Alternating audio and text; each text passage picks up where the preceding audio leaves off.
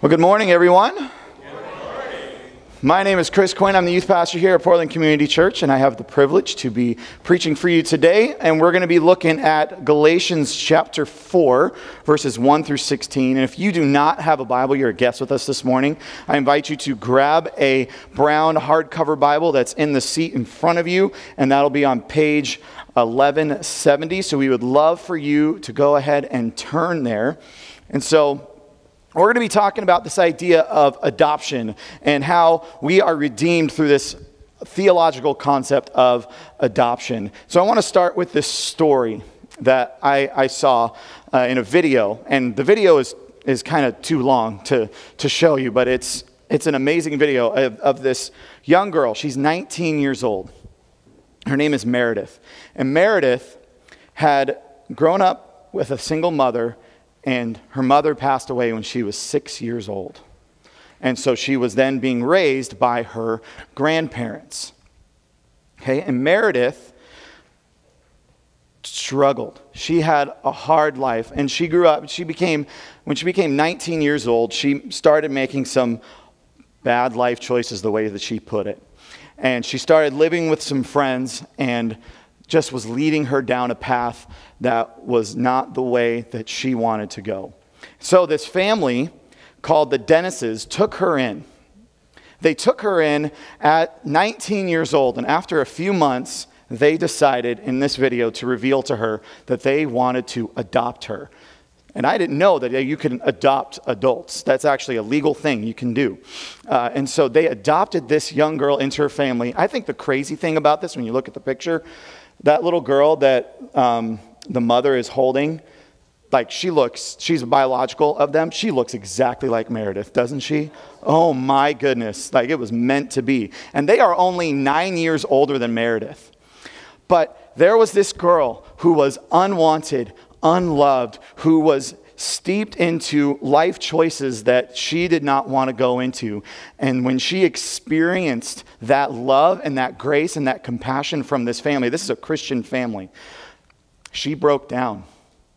In the video, you'll see her, she just cries. She cries her eyes out because she is finally a part of a family.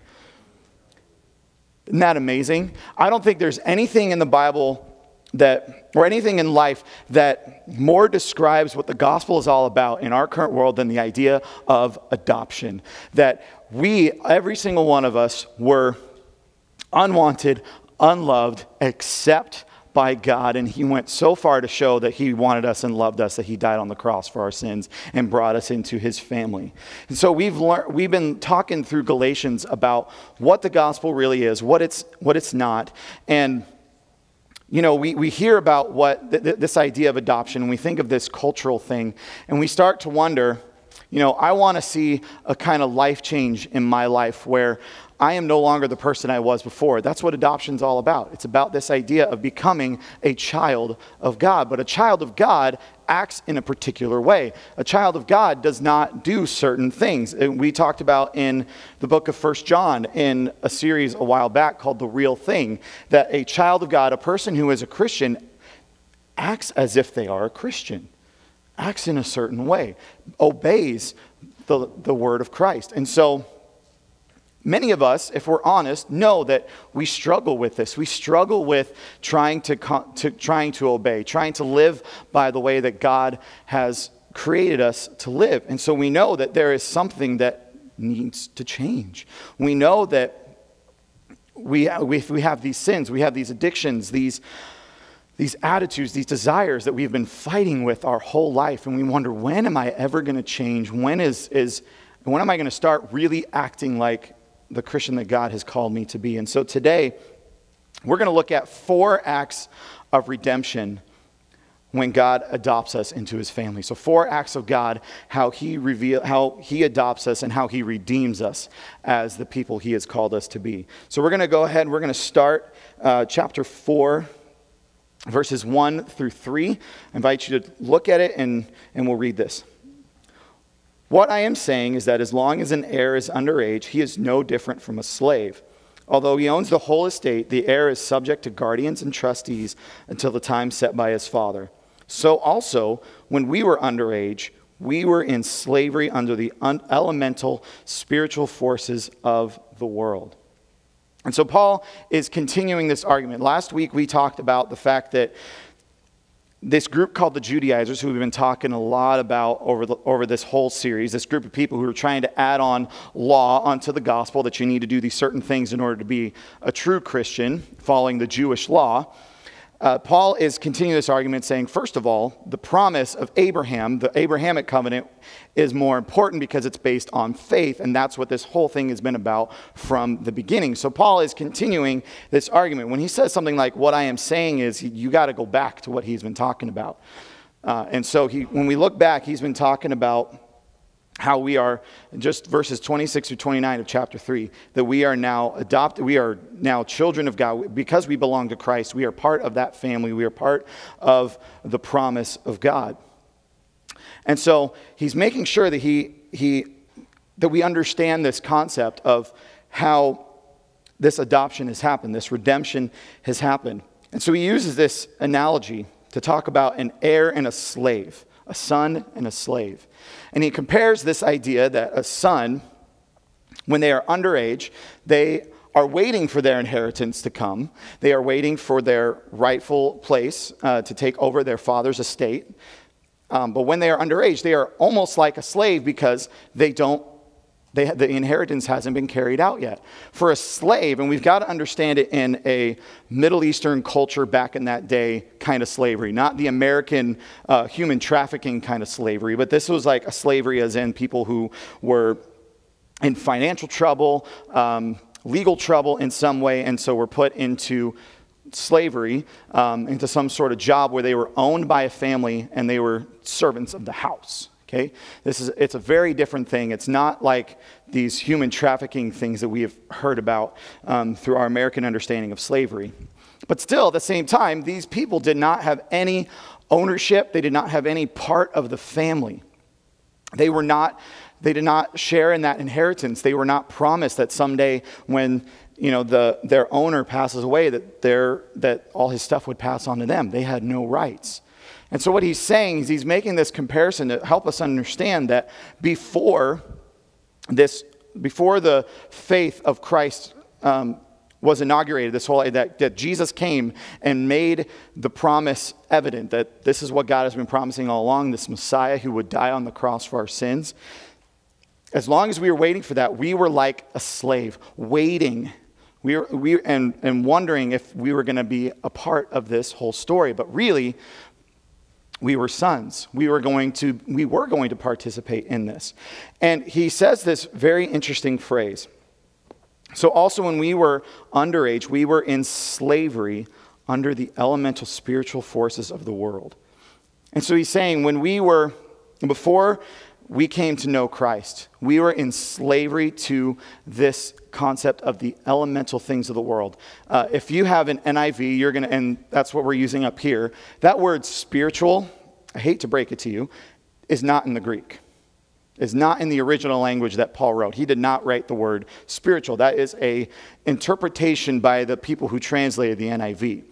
Really what that word elemental things of the world, the concept is more of like the things, the building blocks that make up the world. It's kind of like earth, wind, fire, those kinds of things that make up the world. And so what we're looking at is these are anything, physical things that we could put in the place of God that we would say, this is our God that we worship. Much of what ancient times worship were like these physical idols where they would build it out of wood, stone, mud, clay, whatever they wanted to make it out of, they would make these idols and they would worship it. Okay? And anything that we place in front of God is an idol. And our idols are a lot more subtle. The things that we would worship. For us, it could be, it's things like your job, the success of your children, okay? How well your favorite sports team does. I know for me that used to be a huge problem. And so you have this idea that anything that you put in front of God, Anything, a friendship, relationship, job, the success of your business, anything that you place in front of God, that's a thing that you are worshiping, and that's a thing that you are putting your life onto. And he says, and when you worship an idol like that, you are bound to it, that you are in slavery to it. And this could include what I think Paul is mostly talking about, though, is he's talking about the idea of the law. That if you were to decide to be like the Judaizers and trust in your salvation because you follow the law, that you are now enslaved to it. We talked about it last week, that the law, the purpose of it, was to be a revealer of sin. And so there's because of the fact that we are sinful people, we are broken, and we are born with this sinful nature, that none of us can possibly look at the law and be able to find anywhere where we are the exception to the rule, that we can act out perfectly. And so Paul is reminding us of this, that when you put yourself under the law, you are enslaved to it, because you're going to constantly be looking how you can be doing it perfectly, but it's just impossible. And it's a never-ending cycle. And so he's telling us that this is our condition. This is the way that we were. And the point that Paul here is making is that he's building on this idea that it is only through Christ that we can possibly be free. And so the first act of God is that God knew our need for redemption. God sees this, that we were in slavery, and he knew it. And the beautiful thing about when you see, it says that God knows something, he saw what people were struggling with. What God knows, God acts upon. So an example is when in the book of Exodus, you see at the beginning that the people are under slavery. It says that God remembered his covenant, and so then he decided to act. It was time, and he did, and he acted on behalf of Israel to free them from their slavery. So when God knows our need, God provides a way for it to come out. And that's the whole idea. That's the beginning point of redemption, is that God knows it. God is not surprised by it. We don't believe in a faith that somehow God is surprised at the fact that we are sinners and that we mess up and that we make mistakes. God isn't ever shocked at the things that we do, because he knows the way that we are. And yet, even though he knows every single one of those things, he still came and died for us on the cross. That's the beauty of what this gospel is all about.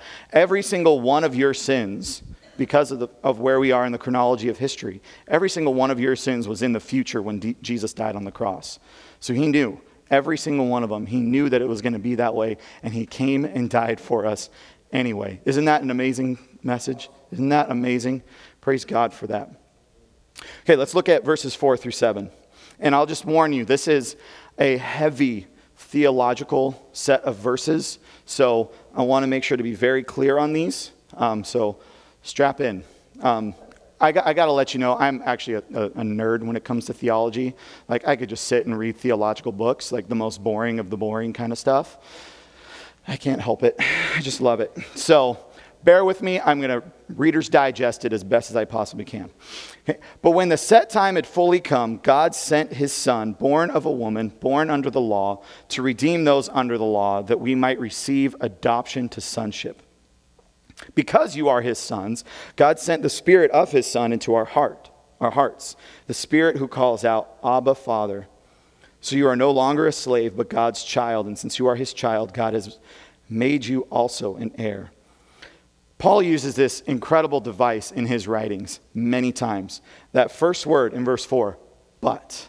Paul loves to deliver the bad news. And so the bad news is in verses 1 through 3, where he says that we were in slavery to our idols, the law, these things in our world that we would worship. We were in slavery to those things.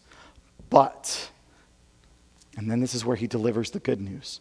When the set time had fully come, meaning when it was time for Christ, when it was time for God to act, when he said, okay, now's the time, I'm going to act, God sent his Son.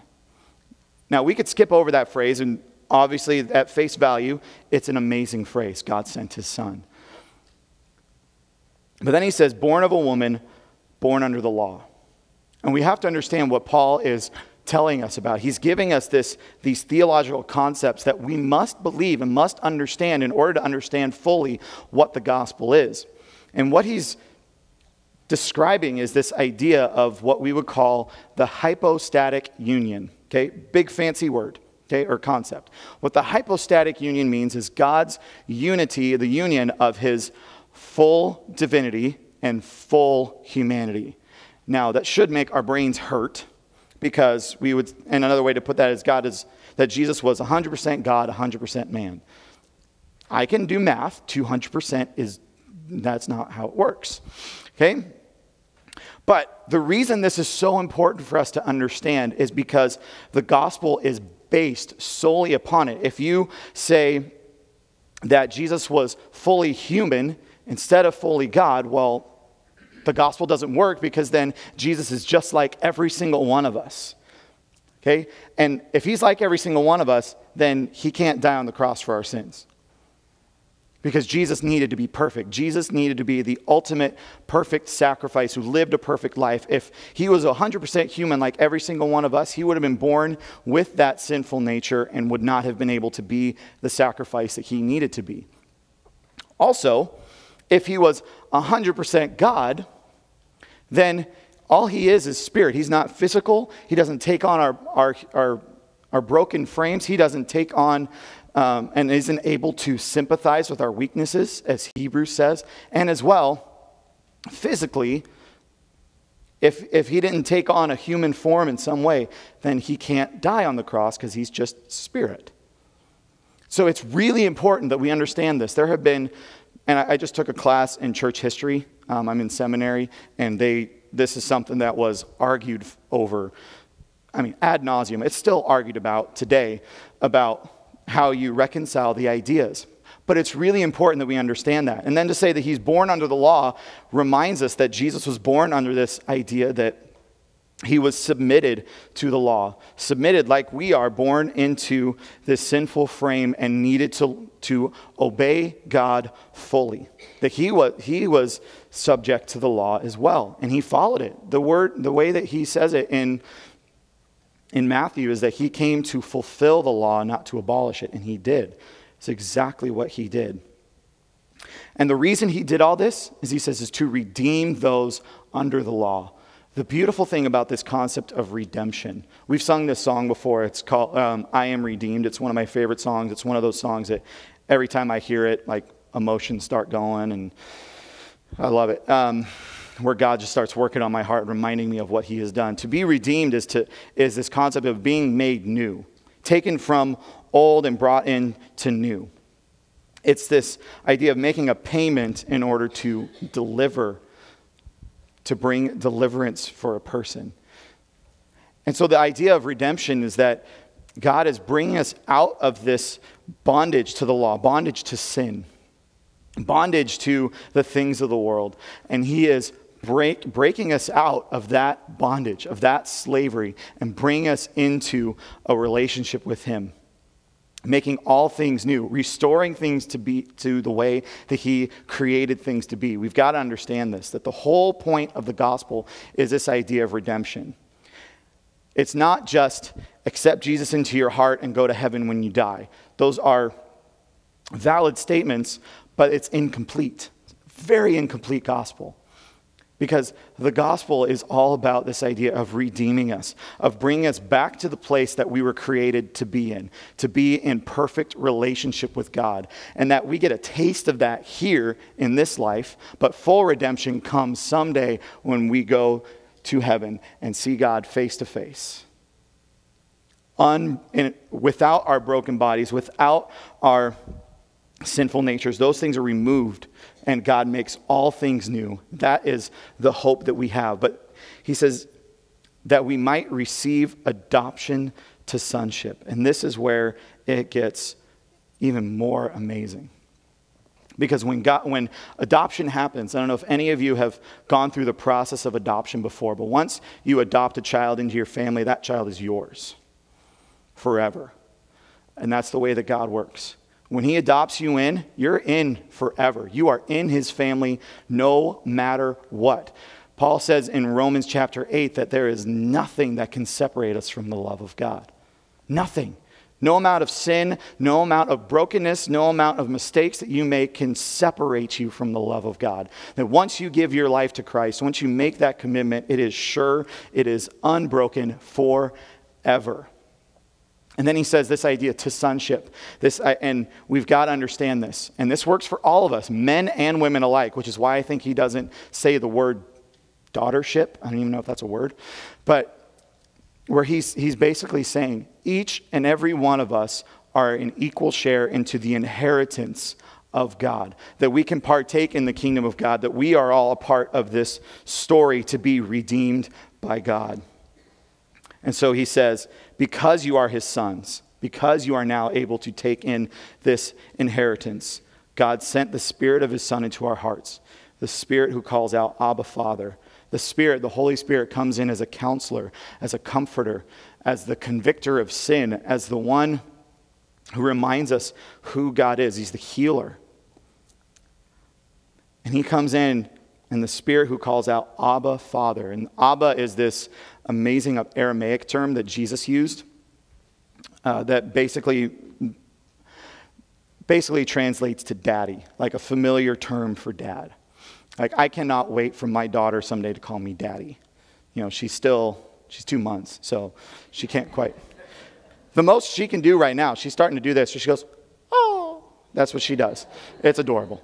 But it's this familiar term that you are entered into this family, that you are a part of God, and you get to partake in his story of redemption. And I would be remiss not to say something.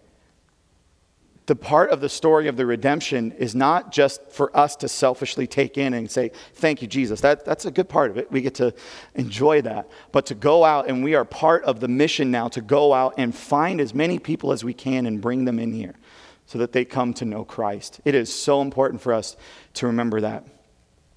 And so God's second act of redemption is that God rescued us from our slavery to sin. That God is on this rescue mission, that he did not leave us there. He knew that we were there, and he didn't leave us there to figure it out, that he decided that he was going to do this. And he decided this from the moment that Adam and Eve had fallen. This was in his plan. This was from the beginning. He knew exactly what was going to happen, and he was ready. He was ready for it, and this is what he wanted to do. And so God rescued us from our slavery to sin.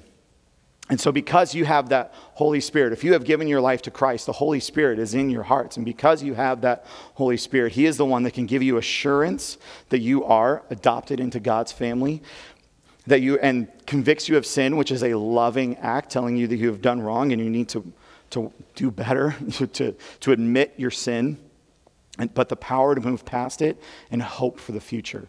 That even though things are tough right now, that there is hope. That this isn't all that there is to life, that God has a greater hope and purpose for our lives. And so we look at the next section, next paragraph.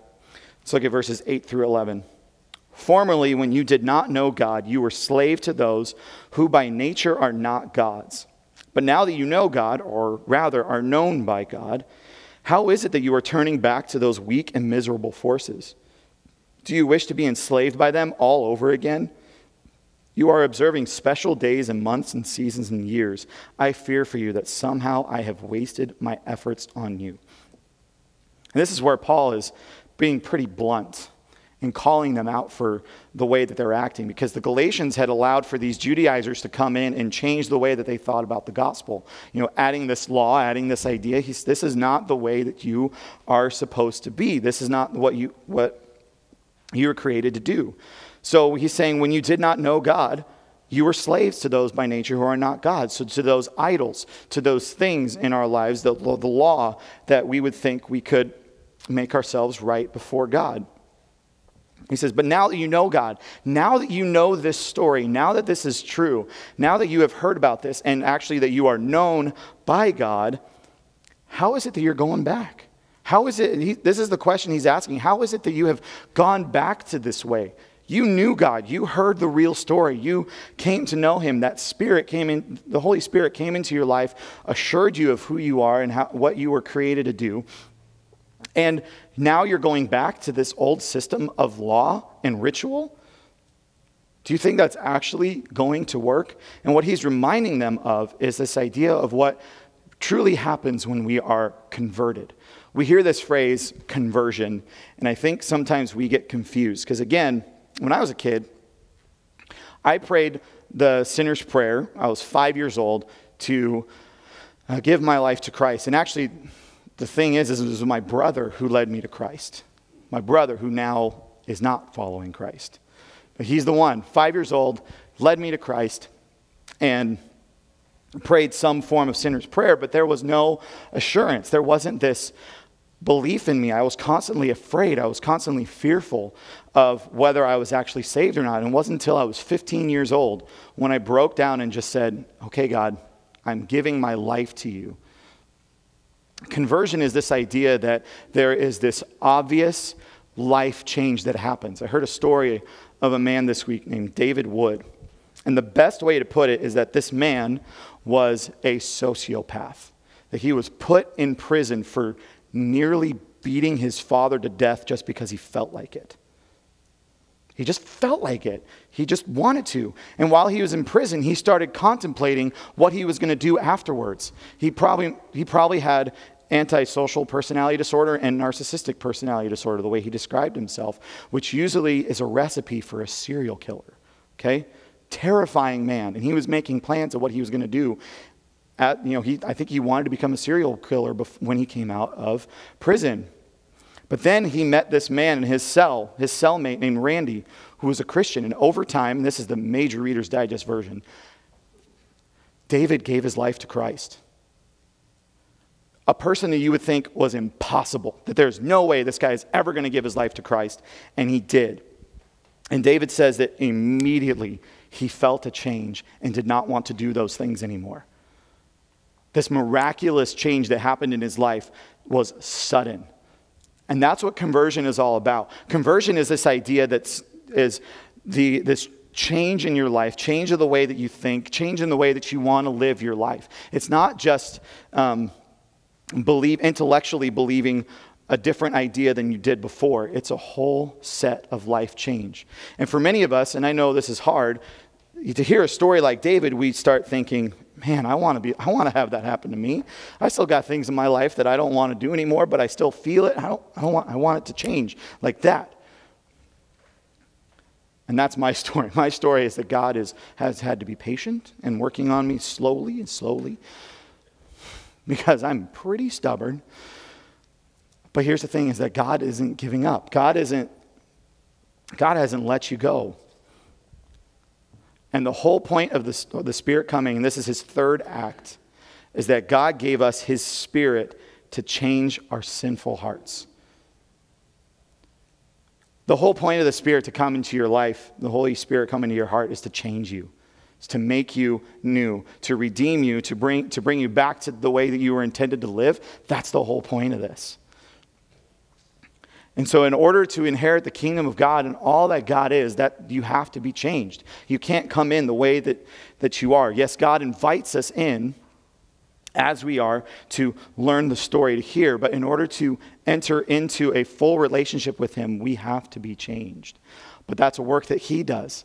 And that's the whole point of this Galatians, is that you can't do that work. You can't make yourself right before God. It's got to be an act that he does. And he does it.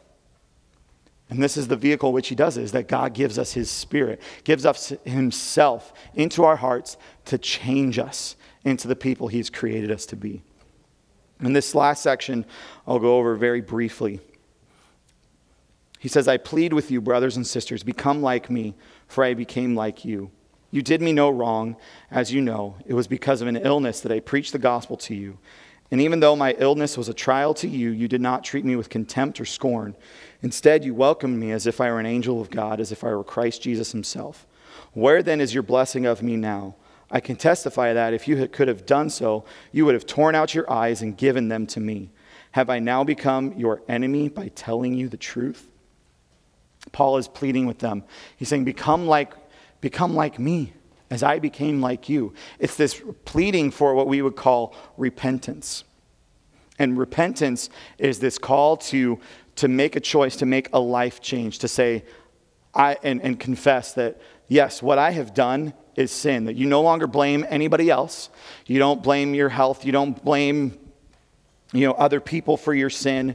You don't blame your financial situation, your mood, your job, boredom, fatigue, health situation. You admit that it was your choice and yours alone to sin. And you confess it and you say, God, that was me. But then you say, and I say that that's sin and I want to follow you. I want to follow after your word. But true repentance leads to that life change. But here's the beauty of God's grace, is that repentance is always available. And that's the fourth act, that God made repentance perpetually available. No matter how many times you fall, no matter how many times you sin, how many times you make a mistake, no matter how many times you break that covenant with God and sin, the offer of repentance stands.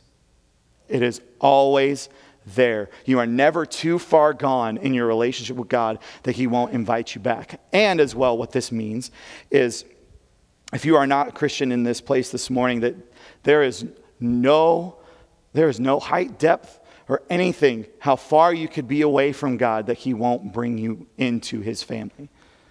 Because he's God. He's the creator of the universe. He put all of this in motion. And because he lived that perfect life and died on the cross for our sins, he is able to cover over every sin. Doesn't matter whatever it is you did. And so this offer of grace is always available. You are never too far gone. So I want to close with this reminder that the goal of Christianity, yes, is to remember that we have been invited into this story of redemption, that God has changed us, that God has made us new, that he has redeemed us from our sinful nature. But that the point of Christianity now, once you have made that decision, is that you go out and you share this message with as many people as you possibly can. I think it's time for us as Christians to, instead of complaining on Facebook or social media about how messed up our world is, but instead to go out into the world and start making a difference by living as Christ has called us to live. That we go out and we say, I will go feed the hungry and the poor. I will go free the people caught in human trafficking, encourage those who are in addiction, feeding, clothing the poor, comforting those who are grieving, protecting those in abusive relationships. But most of all, we need to make sure that this place, Sunday mornings, is a safe haven for every single person who walks through those doors, knowing that they can come in here and they can find refuge, love, salvation, comfort, and grace. That is what we are here to do. That is why we come here on Sunday mornings. Let's pray. God, we just thank you so much for your love and your grace for us. It is beyond understanding, beyond what we even deserve. God, we just desire to give our lives to you, to follow you, and to know that you are with us. And God, that our adoption to you is certain. That we have become your sons and your daughters, and we have equal share in who you are. And so, God, we just thank you for this, and we pray this in your name. Amen.